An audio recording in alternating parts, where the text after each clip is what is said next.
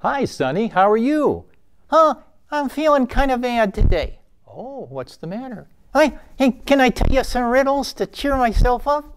Oh, sure you can. Give us a riddle. What has arms but can't pick up anything?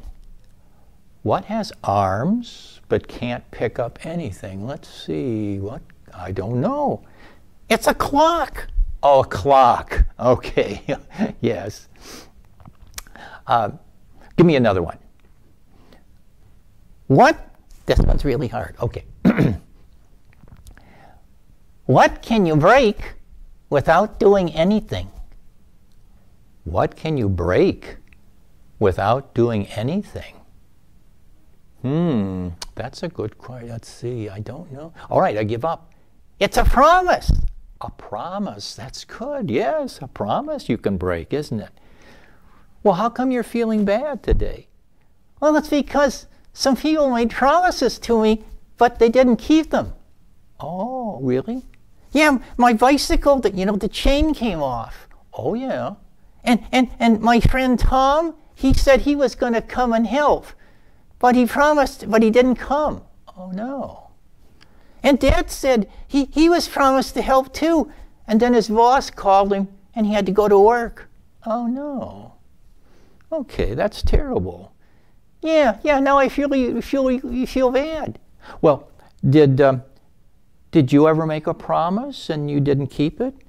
Yeah, sometimes I promise to do my homework and I don't do it. Oh, okay. Yeah, sometimes that happened. You know, you probably forgot, but I promised to take you to McDonald's last week, and I forgot.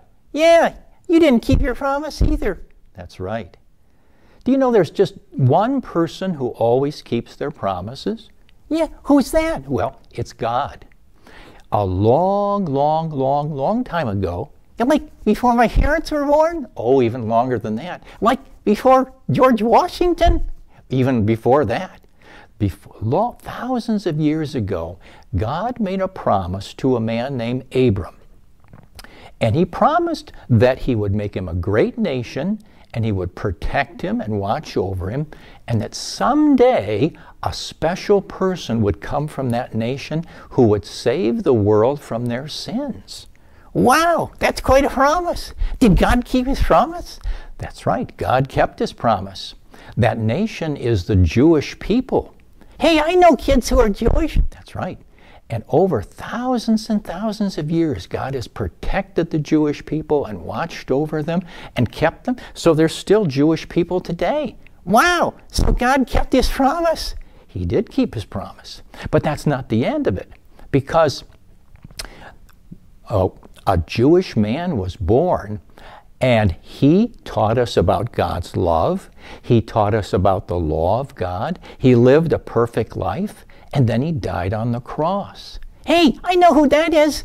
That's Jesus. That's right, it's Jesus.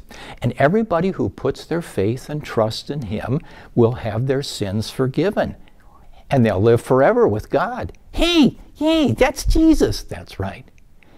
So God really does keep his promises. That's right. God keeps his promises. Hey, but what about me? My bicycle's still broken, and the chain is still off. Well, you know, Jesus promised that in this world, we're going to have problems and difficulties. Yeah, I got them already. But he said that he would be there to help us, and he would help us. Yeah, and God always keeps his promises. That's right. God always keeps his promises. Hey, did you hear that? Oh, I think I heard something. Is that a car coming up? Yeah, I think it's a car coming up. I think it's my dad. Oh, he's coming back. Yeah, and he'll help me fix my bicycle. Oh, because he keeps his promises, doesn't he? Yeah, he always does. Hey, I've got one more riddle. Oh, okay, got one more riddle before you go. Okay, give us the riddle. What goes all over the world but stays in one place? Oh, that's a hard one. What goes all over the world but stays in one place? I give up. It's a road. Oh, a road. A road goes all over the world but stays in one place. That's good. Hey, we'll see you later. And don't forget, God always keeps his promises. That's right. God always has kept his promises, and God always will keep his promises. Bye-bye, everybody. Bye-bye. We'll see you again soon.